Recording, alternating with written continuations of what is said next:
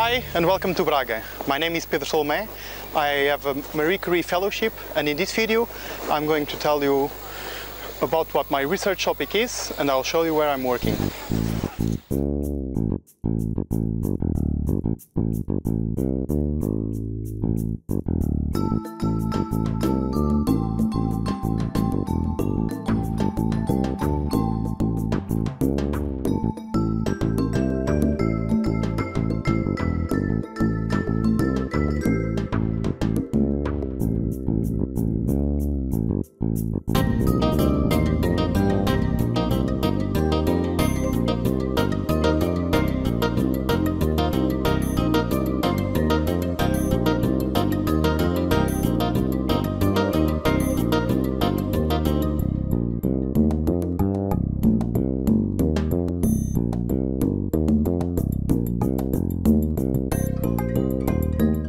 So, less than 2 years ago, I was working in Sweden and I decided to apply for a Marie Curie Fellowship here at the International Iberian Nanotechnology Laboratory, or as we call it, INL. INL is a joint venture between the governments of Portugal and Spain, and it's located here in the city of Braga in Portugal. At INL, my research work consists of solar cells. So I would like to invite you to take this opportunity to see what I'm doing and take a look at INL. Today solar cells are already quite cheap, but if we want them to continue to mass deploy them, we have to make them even cheaper.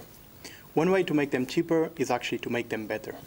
In my Marie Curie project, I'm investigating chalcopyrite materials for intermediate band solar cells. In order to explain to you the concept of intermediate band solar cells, I would like to use the example of Olympic Games. The intermediate band solar cells, like the decathlon athletes in the Olympic Games, are very good at a number of disciplines. The decathlon athletes can, for instance, jump very high with a pole vault and also sprint very fast. They master a number of disciplines, and that's exactly what the intermediate band has the potential to do.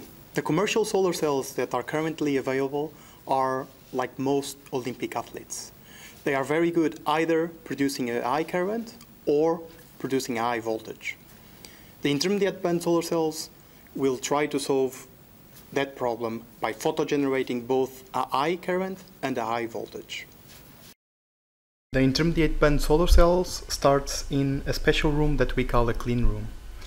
In this room the environment is controlled and there is literally no dust. Nanotechnology, due to its intrinsic dimensions, requires very clean environments like this one. In order to study the materials that will be used in these solar cells, we need to deposit them in a substrate, and thus we start by cleaning the surface of what is already a very pure and very crystalline silicon wafer. Next, we transfer the clean substrates into the machine where we deposit the materials. This machine is a molecular beam epitaxy tool, and inside this machine there is such a high vacuum that the molecule could travel more than 40 kilometers without encountering another molecule. The vacuum inside this tool is as high as the one in the lunar surface. We evaporate atoms at a rate of half an atomic layer per minute, and when these atoms arrive to the clean and intentionally heated surface of the substrate, they will have enough energy to reorganize themselves and form quantum dots.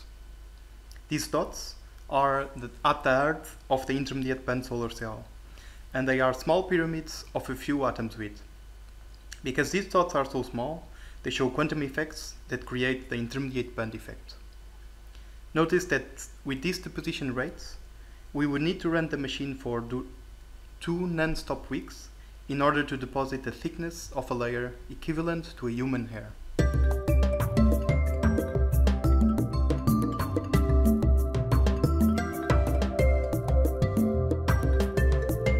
Characterization of these materials is also important.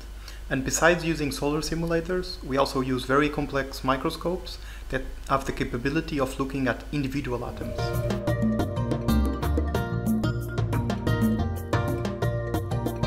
INL is a perfect location to work in these projects. We have the necessary equipment, resources, and knowledge to carry out our research.